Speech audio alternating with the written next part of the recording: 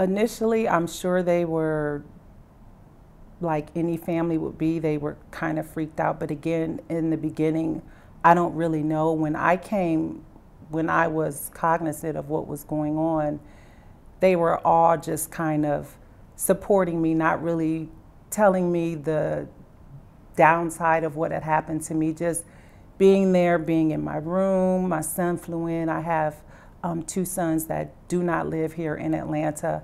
I woke up, my children were here, my mom was here, my godparents, who informed my mom what was going on, because when it happened, they were not allowed to disclose any information to my mom. So my mom's in Ohio, and she gets that call, and they're just saying, your daughter's in the hospital. So luckily, my godparents who live here were able to kind of put her in the loop as to what was going on.